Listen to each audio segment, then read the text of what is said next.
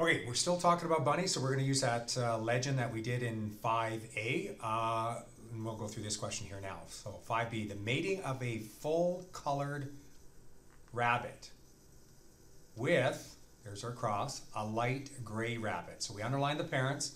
Let's talk about genotypes now. Now, full, if it's full from the previous legend, it has to have at least a capital C. But nowhere else does it give us any indication what the other allele is. It doesn't say if it's homozygous full, heterozygous, no other information. So that's all we have. Crossed with a light gray. Now, light gray, if you remember, is a CCH. Same thing here. Doesn't tell us what the other allele is. Nowhere's in there does it do that. Now, typically, if they give you this, and you look and all of a sudden they start giving you offspring, so what the color of the offspring is, that's generally where you're going to have to find the genotypes of the parents. And when you have to find the genotype of the parents, again, no Punnett square, we're going to go look for babies. Okay? And if we go look for babies, we're not looking for any old babies, we're looking for recessive babies. At this point, we don't care about the ratio.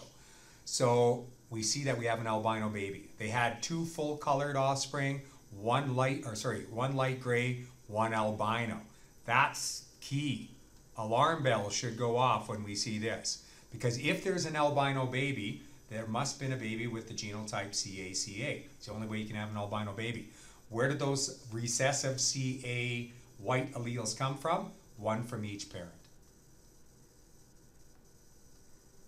Right? Because both parents must contribute for there to be one contributed in the sperm, one contributed in the egg. And that is our genotypes of our parents. Easy peasy. Okay, any issues, give me an email and we'll go over it. Thanks, guys.